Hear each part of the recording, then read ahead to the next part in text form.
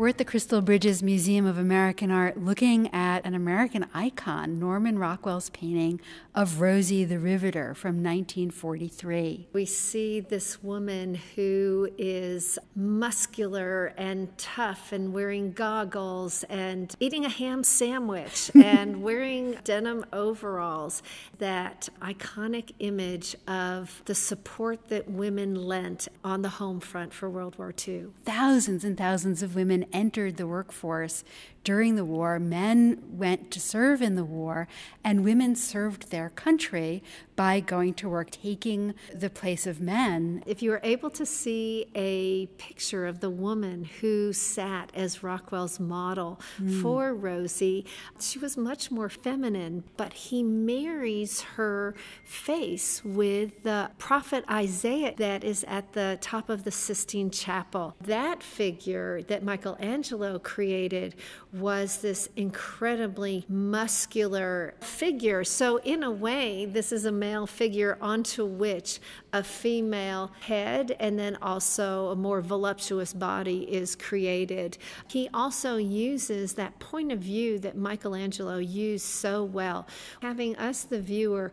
look up at the figure. Anytime that you're looking from below, it makes the figure loom larger. And that machine she's carrying, the riveter that she used to construct airplanes, it looks heavy.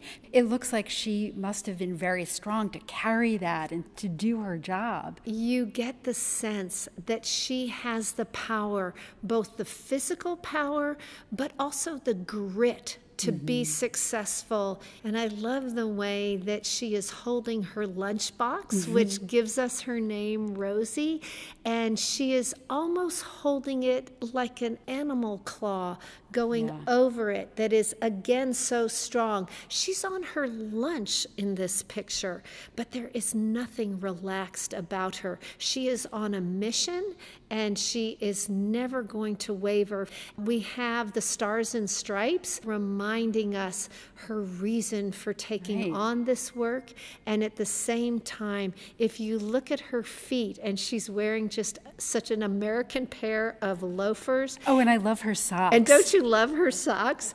And you can just really feel the texture of them.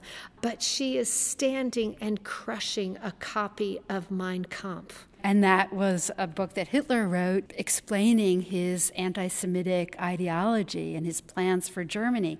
But what's interesting to me, too, is that riveter, that machine, and the hose that comes out of it, almost reads like a serpent. And there is a passage in Isaiah where he refers to the serpent, and of course, this is a symbol of evil.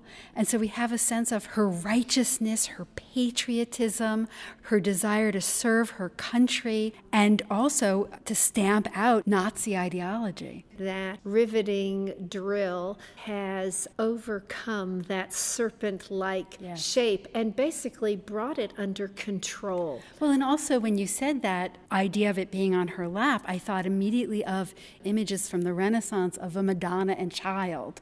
But here, no child, but a machine. Where that takes me is to thinking about how this painting is created in 1943.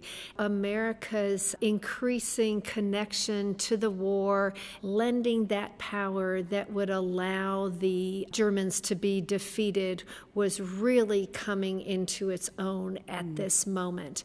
We see the home version of what's helping that happen. I just want to throw in my favorite part, which is what's tucked into her pocket.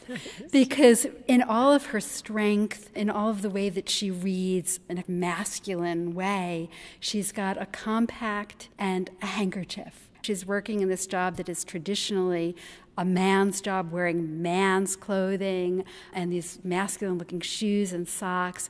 She's not forgetting her femininity. I love the fact that it looks like she's just put on her lipstick. Yes. And even in the pose, it has an elegance that does have a feminine twist to it. You can sense that the paint was applied very thinly. You can see the texture of the canvas underneath, as though Rockwell seems to have chosen a canvas that was especially coarse in its weave. And so her roughness and her ability to tough it out and do what her country needs fits with the surface that this was painted on. It allowed Rockwell to get that feeling of blue jean denim without having to actually paint the texture. Another detail that I just love in this painting is the row of buttons. You see a red cross pin. You also see a V for victory pin. You see some other buttons that relate to supporting organizations that were lending help, particularly those that women were engaged in for the war. But here they also act as her jewelry. In another circumstance, if she had had on her white cotton blouse and her skirt, she would have probably had on a necklace to go with. But here, the organizational buttons provide that. And it's funny that you said that, because I was just thinking about how overalls are fashionable today and how unusual this would have been to see a woman wearing clothing like this. This must have been shocking in a way that I think is hard for us to recapture today. There are so many things that were overturned during this World War II period as far as what was acceptable for women to do. And it's interesting because after the war, there was a real tension and real challenges, particularly in the workplace, because women proved that they could do the job of men. And when you had veterans coming home who, of course, wanted their jobs back, there was, on the one hand, this great freedom that women felt. And they really felt that they could go on and do so many more things than, say, in the pre-war era. But at the same time, there was a conversation around what really is a woman's proper place. Rosie, Rosie, Rosie the Riveter, on the Ocean.